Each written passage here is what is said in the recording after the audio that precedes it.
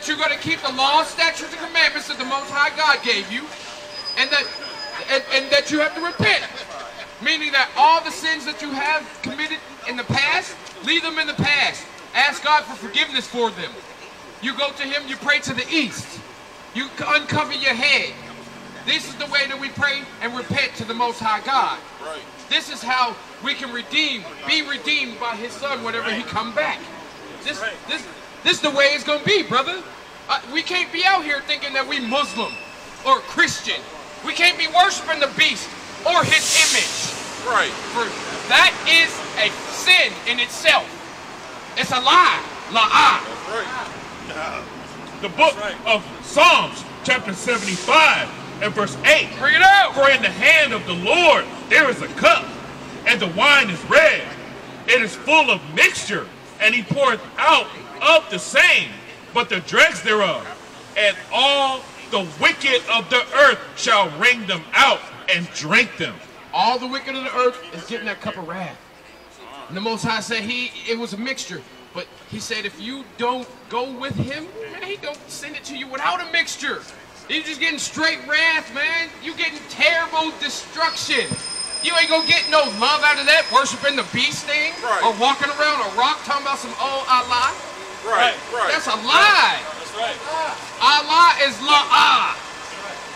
This is the book of Acts, chapter 3, verse 19. Bring it out. Repent ye therefore. What did the Bible say? Repent ye therefore. What did the Lord say? Repent ye therefore, and be converted, that your sins may be blotted out. You know what converted means, brother? It means to be changed. Right. It means to be switched. Right. That your sins will be blotted out. You know what that means, brother? Blotted out? It means that they will be erased. Right. That everything that is written down that you have done wrong will be erased. It will be whited out, blotted out. It won't be there no more.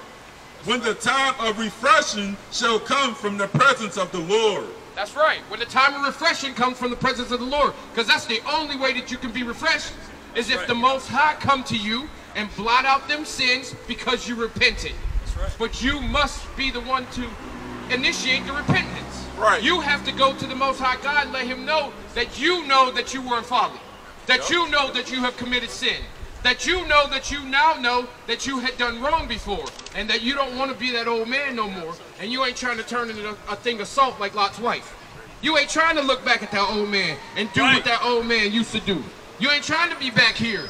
You want to be on the right track, on the right train. You don't want to be on the right track, on the wrong train. That's going to lead you to somewhere you don't want to be, brother. Then you're going to be leading after this dude. That's right. You're going to be following after the beast and his image. Right. And guess where that's going? To that lake of fire. That's right. Come on. The book of Ephesians, chapter 4, verse 22. Bring it out. That ye put off concerning the former conversation, Get rid of that old man. Right. the old man, Right. which is corrupt, according to the deceitful lust, Right. and be renewed in the spirit of your minds, Right. and that ye put on the new man, The what? the new man, The what? the new man, which after Yahweh Hashem Yahushua is created in righteousness and true holiness. Wherefore, putting away lying, speak every man truth with his neighbor, for we are members one of another. That's right. You got to get rid of that old lying spirit. You got to get rid of that old wickedness. You got to get rid of that, oh, I want to smoke. I need a blunt. I need a cigarette. Oh, look, she got a big old booty. You got to get rid of all of that unrighteousness. Right. And you must put on the spirit of the Most High God, which is new righteousness. Right. Right. You got to take off that old garment because it's dirty. And you got to put on that new remnant, that new garment because it's clean. This is how you repent. Right. This is how you're forgiven. This is how you can get the kingdom. That's right. This is the book of Psalms, chapter 32, verse 5. Bring it out. I acknowledge my sins unto thee. What did the Lord say? I acknowledge my sins unto thee. What did the Bible say? I acknowledge my sins unto thee, and my iniquity have I not hid.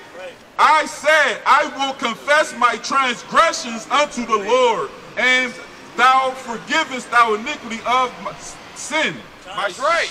The Most High God will forgive that sin, but you must acknowledge that sin. Right. Right. You must show that you know that you have done wrong, Right. and also show him you don't want to do wrong Right. no more. Right. That you putting that off. I Bring found it out out. I'm not an African American no more, and then I'm an Israelite. Bring it out. That I found out oh, what I was doing before is wrong and I don't want to do that no more. right. I have found out not to do this wickedness anymore. I have learned how to repent. I have learned things that the Sunday church ain't taught me. Right. And now I want to turn from this way to that way right. and follow that way all the way. That's right. That's it, brother. That's it. The book of Sirach, chapter 20 and verse 2. Bring it out. It is much better to reprove than to be angry secretly. It is what? It is much better to reprove than to be angry secretly.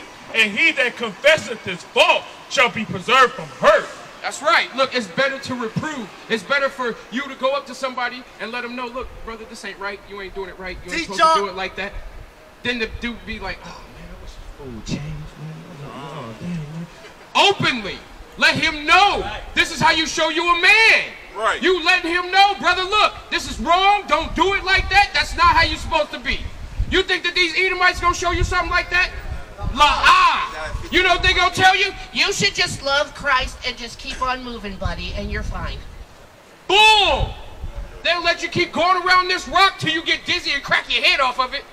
This is the book of Psalms, chapter 32, verse 1. Bring it out. Blessed is he whose transgressions is forgiven. Blessed is who? Blessed is he whose transgressions is forgiven. That's right, brother. Whoso sin it is covered.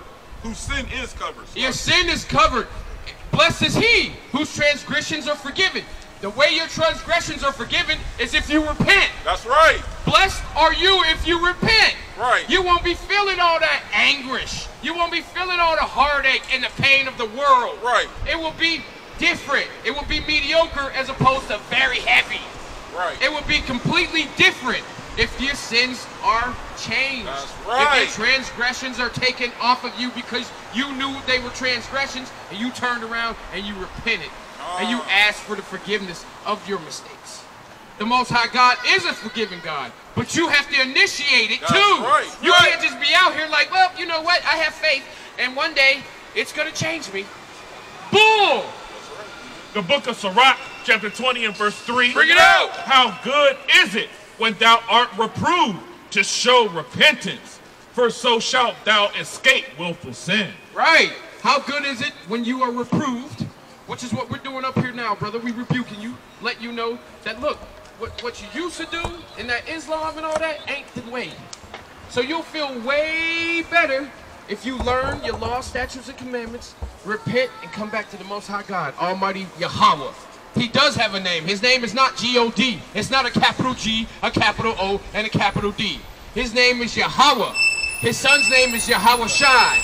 It is not Jesus. There is no J in Paleo-Hebrew. They have lied to us in every kind of religion that they have made up. There ain't no religion. You ain't find a religion in this book and God telling you to follow it. Right. He said, follow me. Right. He said, my sheep hear my voice. They come to me, and they follow me. Right. He ain't say nothing about, hey, guess what? They hear religion, they cool with it, they sit down in the pew, and they hear this pastor pork chop lie to them all day. They put their money in the pot, we good. There ain't nothing in there like that.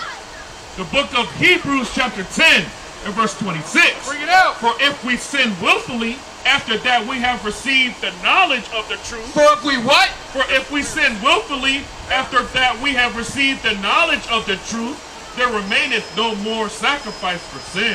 That means that if you sin, after you know that you have sinned, and you know what the sin is now, there ain't no more repentance for you. Right. It's over. Right. You can't sin willfully after knowing that it's a sin. Right. All right? Not at all. You can't sin willfully after that. You know what some of the sins are, brother? You eat pork? You eat pork? Can I get Leviticus 11:7? Can I get Numbers 15:38? We're going to tell you what some of the sins are. This way, you'll stop doing them. The book of Leviticus, chapter 15, and verse 38. Speak unto the children of Israel, and bid them that they make them fringes in the borders of their garments throughout their generations.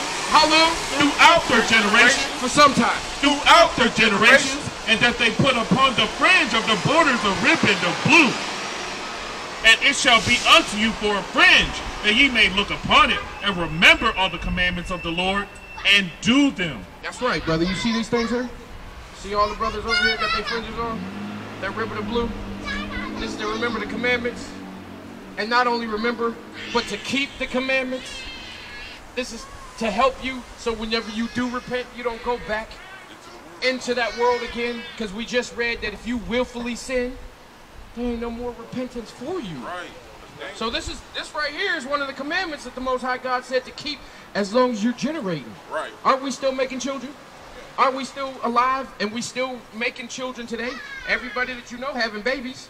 People that you don't know is having babies, so that means we're still generating. That's right. Right, so this is a commandment that you must keep. That's right. Let's get another sin out here. This is the book of Leviticus, chapter 11, verse 7. And the swine. You know what swine is? It's a pig. Right. And the swine, though he divideth the hoof and be clover-footed, yet he cheweth not the cud. He is unclean to you. No, we can eat pork. He is unclean to you. As long as I pray over it, I can have it. He is unclean to you. Of their flesh shall ye not eat, So you ain't supposed to eat the pork. and their carcasses shall ye not touch. You ain't even supposed to touch his body. At all. You ain't supposed to have no kind of pig whatsoever. So if you're a farmer and you have pork and pigs on your farm, that means you get one of your slaves to take care of that thing. Right. Not you. Right. You don't touch it. Right. You don't eat it. That's right. You can feed that to them like they used to do us, Uh-huh. but you don't touch or eat it Right. at all. Can I get the book of Leviticus 19:27? And then let me get what do I want? 19. No, give me 11 and give me 11 and 5. Okay. The book of Leviticus, chapter 11 and verse 5. Bring it out. And the coney, because he cheweth the cud. The coney, it's a little furry animal. When we was in the wilderness, we had different things to eat. We wasn't allowed to just eat, oh, well, look, there's a chicken, look, there's a cow, look, I got a deer. When we were in the wilderness for those 40 years, there was different animals to eat. This little coney thing looked like a little rat. Yeah, and the coney, because he cheweth the cud, but divideth not the hoof. You see that? It's the opposite. He cheweth the cud, but he don't divide the hoof. Right. He is unclean unto you. Right, so you can't eat that thing. There's certain things that we can eat and that we can't eat. Right. Even things that you wouldn't know about. Locusts, beetles, deer. Certain animals we allowed to eat. Things like the coney, like the pig, unclean to you. It's a dirty animal. The book of Leviticus chapter 11 and verse 21. Yet these may ye eat of every flying, creeping thing that goeth upon all four, which have legs above their feet, to leap withal upon the earth. Listen to this. Stuff that you ain't ever heard of. Even these of them ye may eat. The locust. The what? The locust. We can eat what? The locust after his kind, and the bald locust after his kind, and the beetle after his kind, and the grasshopper after his kind. Did you know we can eat that stuff, brother? No, you didn't. Would that even been something that you considered? No, not at all. But it's in the book. That's right. And you don't know what you're going to have to eat whenever this thing break loose. Right. You don't have a clue, but you'll know what you can and can't eat. That's if you go back into these laws, statutes, and commandments. That's right. Teach You'll know what you're allowed to eat and what you cannot eat. Wake them up. Come on, man. You is not a Muslim at all. Not at all. You are not Muslim. You are a child of God. That's right. You are a chosen person of God. That's right. You are not of the evil, of the wicked of this world. Not at all. What you got? What you got, brother? This is the book of Leviticus, chapter 19, verse 27. Bring it out. Ye shall not round the corners of your head. You shouldn't what? Ye shall not round the corners of your head. So if you ever have taken a razor and to your head, what's the Bible say? Neither shalt thou moor the corners of thy beard. That means you don't cut this off either, brother. How do you how can you tell the difference between a female lion and a male lion? Because one of them got a mane, That's right? right. So you don't mar the corners of that beard, brother. Lions. You don't bald your head. If you going bald already, so be it. You still clean as long as you ain't making it bald. Right. If God made it bald, that's totally different bald Right. field. if the Most High has made it bald, because he wanted to. If you doing it, you ain't obeying your God. Right. Ye shall not make any cuttings in your flesh for the dead. You know what that means? It means like you shouldn't get any. Go ahead, brother, keep reading. Nor print any marks upon you. I am the Lord. It means you ain't supposed to get no tattoos. Right. You ain't supposed to get no marks on you. You know how people be like, oh, my mom died. Oh, I gotta put this on me because, you know, my homeboy just got shot 15 times and he ain't make it. So I'm gonna write this on my no tattoos. Did you know that that was in the Bible? That it tell you not to even get a tattoo? Everybody and their mama got tattoos. So if you following the world. It is in the Bible. Right, but people don't even know that. Right. We're bringing it out here, brother. We're trying to wake you up. Right. The book of Acts, chapter 17, and verse 30. Bring it out. And the times of this ignorance, the Most High winked at. You see that? Meaning that you didn't know. So God was like, all right, I see you don't know right now. That's right. That's all right, you my baby. I'm going to make sure that you will learn this. Right. But now commandeth all men everywhere to repent. That's right. Now commandeth all men everywhere to repent, because now that you know, brother, you have to repent. Right. For everything that you've done, you have to repent. Everything you can remember that you've done, no matter if it's today or 2 years from now, 10 years from now, you repent. Oh, that was it on that? Yes, you get rid of that sin. You don't keep that on you. You have that blotted out so that it's not in the book of life. So that you can be in the book of life, but not your sins. This is the book of Ezekiel, chapter 18, verse 31. Bring it out. Cast away from you all your transgressions. Do what? Cast away from you all your transgressions. Say that one more time. Cast away from you all your transgressions. What's the Bible say? Cast away all your transgressions, whereby ye have transgressed, and make you a new heart and a new spirit. For why will ye die, O house of Israel? For I have no pleasure in the death of him that dieth, saith the Lord God. Wherefore turn yourselves and live. Right, the Most High God said he don't have no pleasure in killing these people. Right. He don't mind killing off the beast, his Teach. image. He don't mind killing off them fake Jews. Right. He don't mind killing off the so-called Elamites. Right. He don't mind killing off 17 nations out of 18 nations. Right. But he does mind killing these off. He said he ain't got no quarry with us. Right. But when we start acting like everybody else, and we start praising that thing, that's when he got a problem with us. Right. But he don't want to kill us off just on his own recognizance. He kills you off because he has to kill you off, because you start acting like the heathen nation. Teachers. If you start acting like the heathen nation, it's time for you to go. That's right. If you got kids over your house, right? Say your kid having a birthday party, and you got a whole bunch of kids over at your house, and some little kid over there, he your child's friend, and he just start breaking stuff in your house. You gonna let him stay in your house? You getting rid of that little thing, ain't you? Right. And that's how Christ feel about us.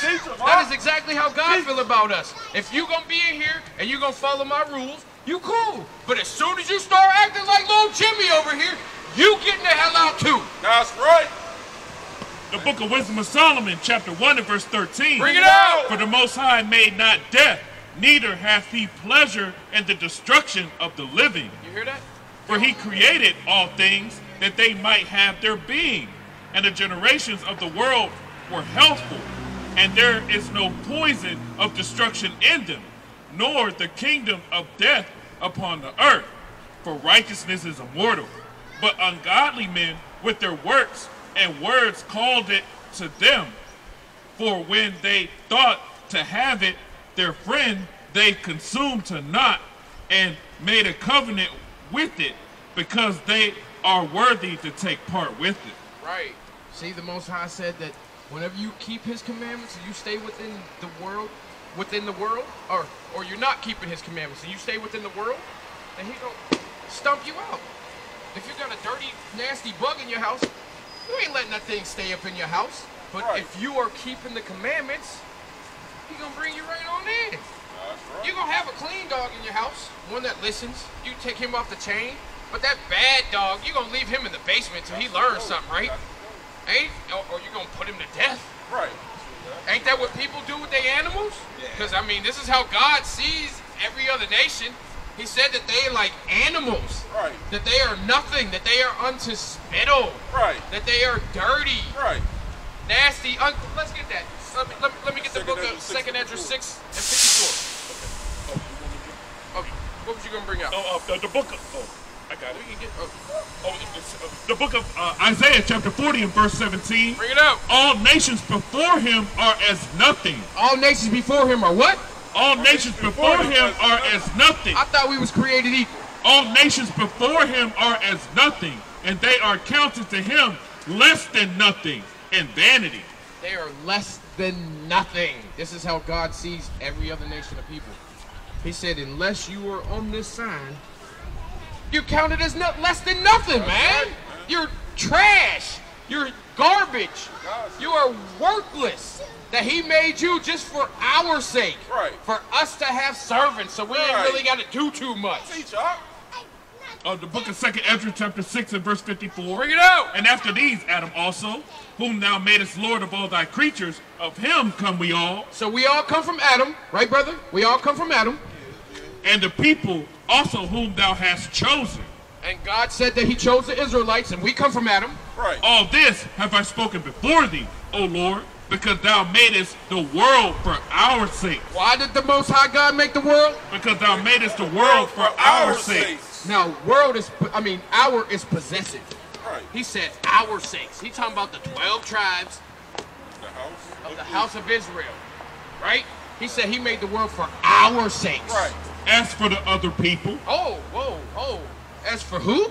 As for the other people. Hold up. I thought God loved everybody equally. As for the other people, which also come of Adam, They also come of Adam. thou hast said that they are nothing. Oh, I thought God loved everybody. He said they are what? Thou hast said that they are nothing. Oh my goodness. He said that they nothing. That they are worthless. That they are not as good as you are.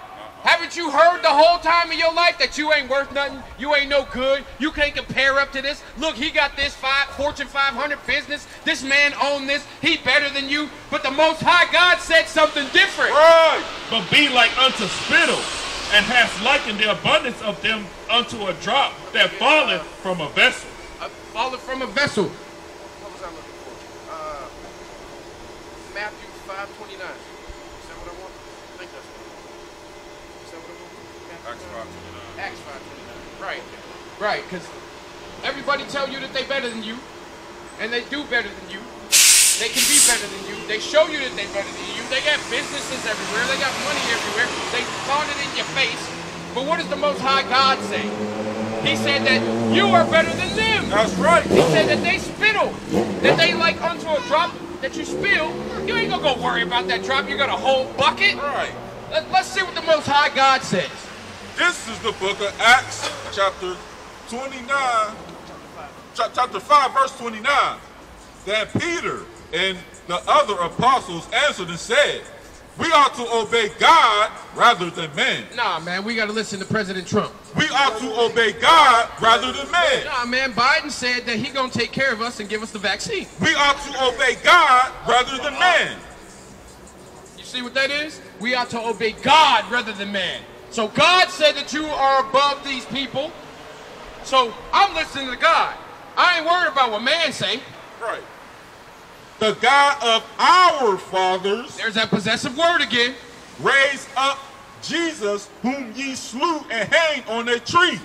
Him have God exalted with his right hand to be a prince and a savior, for to give repentance to Israel. Everybody has a chance of repentance. To give repentance to Israel. Everybody has a chance to go to God and say, I'm sorry. To give repentance to Israel. So if you not Israel, brother, you ain't even got a chance to repent. Right. If you not Israel, brother, you ain't got a chance in hell to live. Right. That they all gonna burn. Why you think whenever we read it earlier, God's coming with a sword and he killing many? That's right. Because he's a man of war. That's right. You believe you Islam still? Then my job is done. Kwam Yasharala. Kwam Yasharala. Kwam Yasharala. Kwam Yasharala. All praise. Shalom. Right. That's right, man. That's right, man. You're an Israelite, man. You're an Israelite, man. You have nothing to do with Israel no more. Kick that rock. Get rid of that rock. God. Now you repent because you